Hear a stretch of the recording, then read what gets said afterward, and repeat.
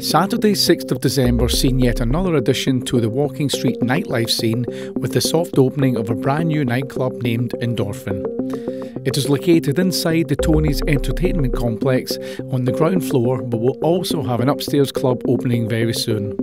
Inside the nightclub, the owners have spared no expense with the fixtures and fittings, and they also have a multicoloured dance floor which lends a touch of Saturday Night Fever style. The evening was a huge success with DJ Natasha Freak from Russia and DJ Auntie P from UK playing really great dance tracks that had all the Russian and European crowd on the dance floor all night. Check out the Endorphin Facebook page for more details of all the up and coming party nights.